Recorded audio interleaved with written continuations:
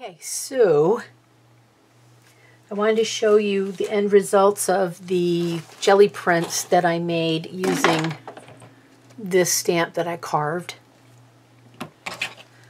This started out with doing this. I think this was the second one I did.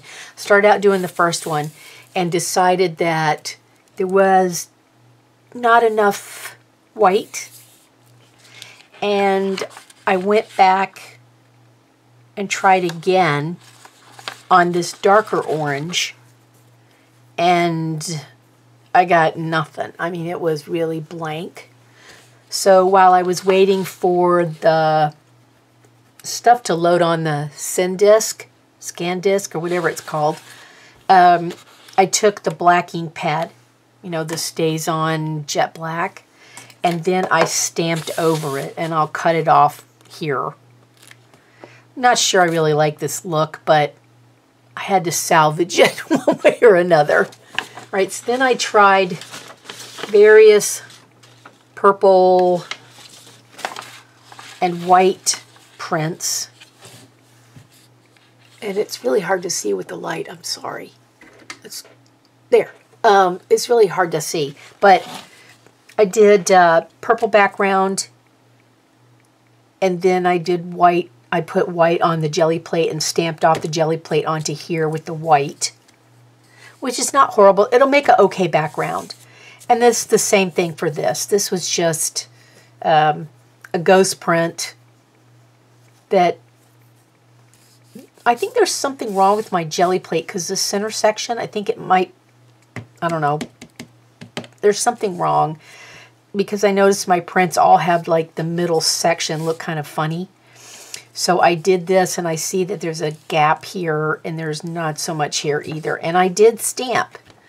So not sure what that involves. Then I tried this one, and this was the plate that I did in white, and I stamped off of it, so you can see where I got the stamps to stamp onto this one.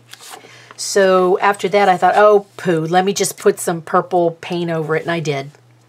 And that was what I pulled when I did that one.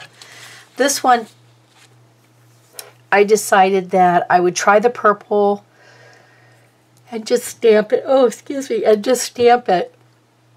And then I got, because the paint was drying, I got varied thicknesses of the lines, and yeah, it's okay. It's not that I hate it or don't like it, but I think my choice of colors did not help. This looks like Halloween here, or a tiger or something. I don't know. It just doesn't work for me. But, you know, I think it was mostly my choice in colors to print with. So this ended up looking like this. And then it has the little lines in it, which I'm not really sure was, I don't know. You know, you think in your head what it's going to look like, and then your hand makes it, and then you print it, and what you print and what was in your head might be two different things. Yeah. Okay, so that's day number 6, 5, I don't know.